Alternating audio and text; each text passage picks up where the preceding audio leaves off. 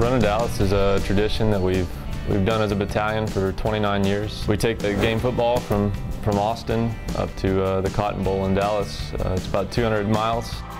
We'll receive the game ball from Mac Brown. He'll throw it over to me and then head off to get back to the ROTC building, change into our running clothes, and start the run that night. Run or play! Well, y'all are running first, so I've got a present for you. Don't drop it. 200 miles, geez. They're gonna have more problems than ball security. Dehydration, everything else. I'll die. When I say one, you say two. When I say one, you say two. When I say PT, you say for you. It's really a unique tradition for both schools. They run the ball from here to Dallas. OU does the same thing. Oklahoma's usually kind of had a little bit of trouble planning and getting things situated. I don't think that they actually run the whole thing. I think they skip a lot and kind of cheat. They run about 15 to 20 miles shorter than we do. And they actually stop overnight most of the times. We don't recognize the state of Oklahoma. That's just northern Texas.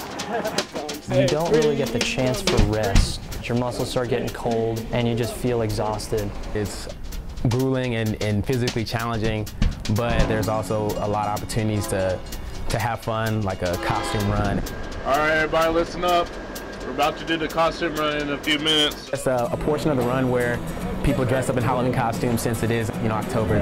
There's nothing that you can't not be within good taste. It's an ultra marathon from Austin to Dallas where we hand off the game ball.